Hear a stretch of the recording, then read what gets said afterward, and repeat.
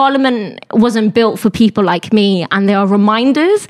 And one statistic that I find absolutely shocking, but it sums it up, is the fact that there are more horses in portraits on the parliamentary estate than women. And that just shows the fact that it was built for a certain type of person that doesn't look or sound like me. Are there any brown and black women on portraits? I don't believe there are any. And if they are, they're probably in the background somewhere. But I haven't spotted any at all. So do you buy the argument that's sort of been made by Bennites for a very long time, which is Parliament is intentionally set up to constantly remind you that you're a parliamentarian first, a socialist second, which is to say you're there to represent the general interests of the British establishment rather than the interests of working people? I agree with that critique, and you see the pressures of parliamentarianism right from the get-go. As a new MP, we are told that our maiden speeches shouldn't be political. And you see really? That, yeah, the convention, they shouldn't be political. The convention is that maiden speeches, your very first speech in the chamber, shouldn't be political.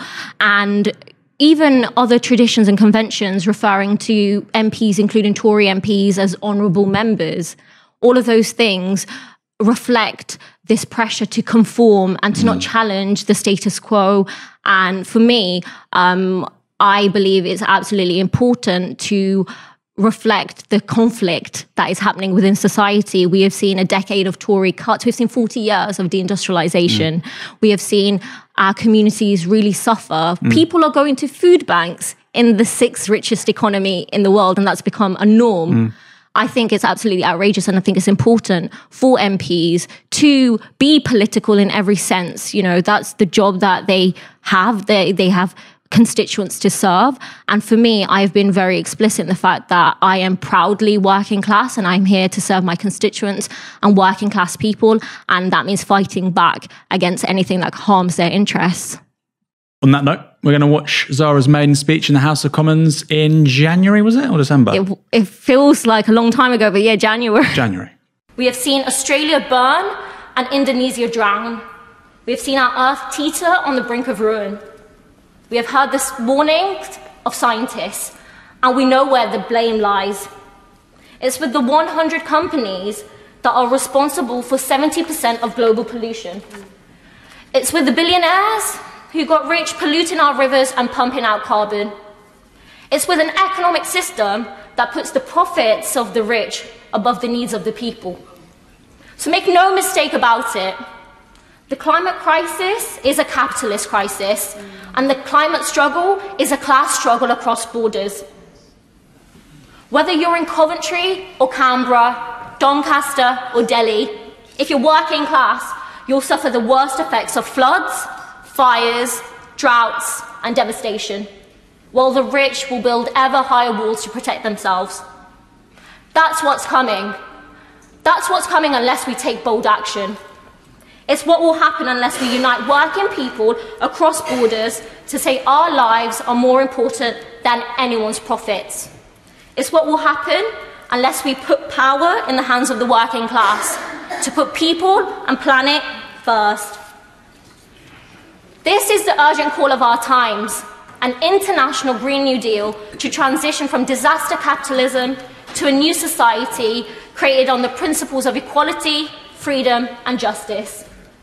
Building green industries, providing good unionised jobs, democratising our economy, and eradicating poverty. That new society has an old name. It's a name that inspired past generations in the fight against mass unemployment, war, and fascism. It's the name they gave to a decent, livable, healthy future on this planet. That name is socialism. That's a great speech. Congratulations. Thank you. What was the response to it from fellow parliamentarians? Obviously on Twitter and Facebook it goes down very well with the Labour membership, with the Labour voters. Oh, this is promising, this is new. But with the people around you, what was the sense you got as you said those words? So across the chamber, I could see Tory MPs who were raising their voices while I was delivering the speech. They were gesticulating and making sounds to distract me and to essentially make me uncomfortable. So that's what happened in the chamber. Afterwards, I've been told that I'm a firebrand, and that was a bit controversial. By MPs on the Labour side included. Right. Yeah, so... But in the same vein, I've had some MPs who have been very happy and very proud of that speech. John McDonnell was the person who gave me the advice to not shy away from the politics, and he actually advised me to do it as soon as possible during the Queen's speech. The reason being is that you have to do your maiden speech to be able to do any other speeches. You can intervene and make those small interventions during a debate, but you can't make an actual speech in Parliament until you've done your maiden speech. Right. And I mean, everything you said is quite common sense. Yeah. There's a climate crisis. We need to respond politically. The only way that can really happen is actually from working people of all backgrounds coming together. I mean, how does that, why would that make you a firebrand, do you think, saying those words?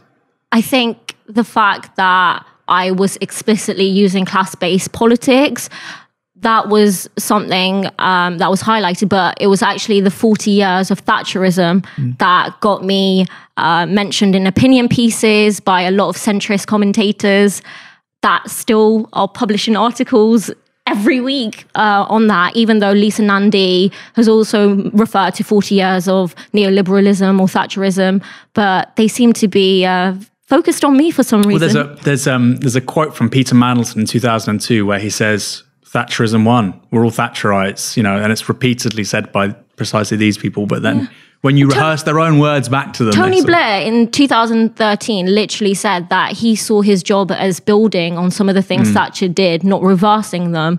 And when we look at the economic settlement, we see that nothing's really changed. We're still a heavily finance-based economy. We look at the power the City of London has. We look at the fact that none of the anti-trade union legislation have been reversed in that time. While there were great things achieved under New Labour, like Sure Start, like the national minimum wage, which was John Smith. But yeah, I mean, it wasn't Tony Blair. People forget that. Fair enough. But these things that, the Open University, things that we should be proud of. But fundamentally, we didn't seek to change the neoliberal consensus.